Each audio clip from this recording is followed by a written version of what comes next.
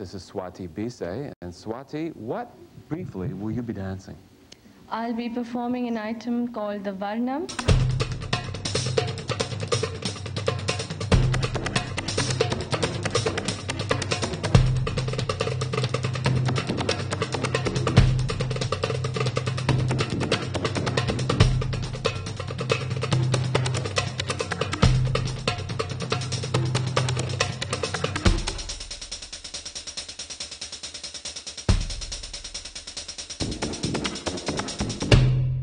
We have to have art in every fiber of our being. When we look at a blade of grass swaying, there is art, whether it is the tree. You have art, whether it is a flower which is gracefully waiting for the bee to take its honey. That is art.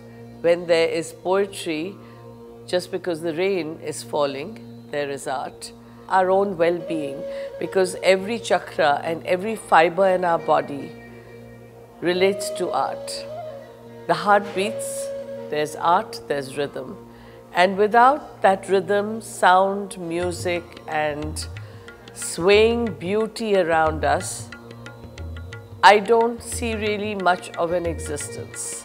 So I think art for me is all-encompassing, and life is art, and art is life.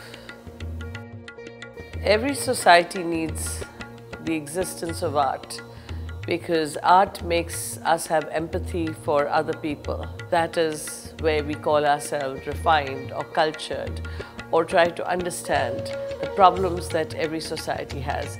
It's not politics that solves the problem. It is art that allows those countries' boundaries all to be crossed over because of the great appreciation of each other's art.